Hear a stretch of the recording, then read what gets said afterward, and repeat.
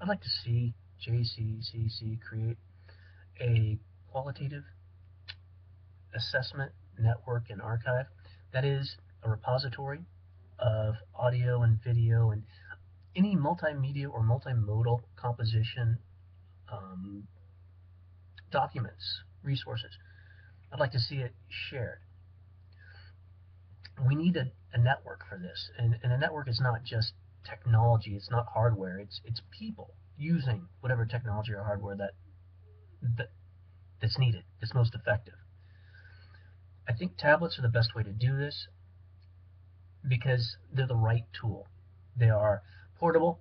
They are pretty cheap, and they will with apps. They're very easy to use and user friendly.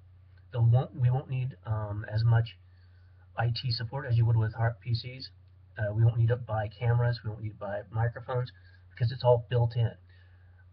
I think there's also potential with speech recognition and speech to text, but I'm not sure how well that'll work, and I'm not sure that it'll be quicker than how fast English people can type. If the only tool you have is a hammer, everything looks like a nail. And I think we have a need for something like a wood screw. And yeah, you can drive a wood screw in a piece of wood with a hammer, but it's not the right tool. A Phillips head screwdriver is the right tool. I think the tablet is the right tool for this job. We need to create, really the toughest thing to find is time. We can't afford to hire more staff. And one way to make time is to be able to reach faculty where they are. Also, working with developmental students, they don't do optional. You have to take things to them, and we need the portability of handheld devices. The goal here is that, in the way that we talk about flipping the classroom, we want to flip assessment here. Um, we need buy-in from technology savvy and creative faculty personnel. We need we need to be able to capture learning when it happens. There's two different kinds of time in my in my pedagogy. My andragogy is really a better word. Adult learning.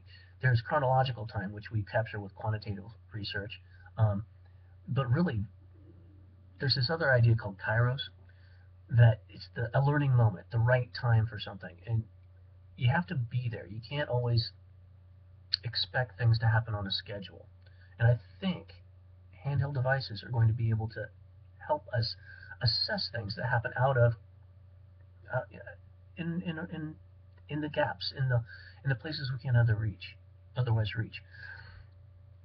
Much in the way that we created a learning object repository. I remember talking to Jonathan Bacon, and after we got that created, faculty from the English department jumped in, and at first I was the only one posting to it, but very quickly a lot of great material was coming from all over the department. I think if we create a network for cataloging, keeping, and sharing quantitative research, faculty will go nuts for it. English teachers are built for quantitative research. I am requesting both iPads and Android devices because I want buy-in from some really talented tech savvy people who won't use, I think, Android devices. They're really wedded to the idea of iPads. I'm flexible personally. I've had a lot of fun with the Android device I've been playing with, but I think that once we get a core nucleus of personnel in this network, I think people will join it. We've got people already using tablets. We've got using smartphones.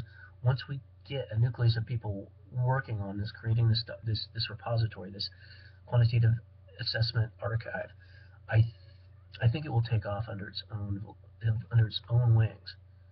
But it'll. I think we need some motivation, and we need some hardware in place to get that sort of center of gravity, that tipping point, really to start. And that's kind of what I want to do with this.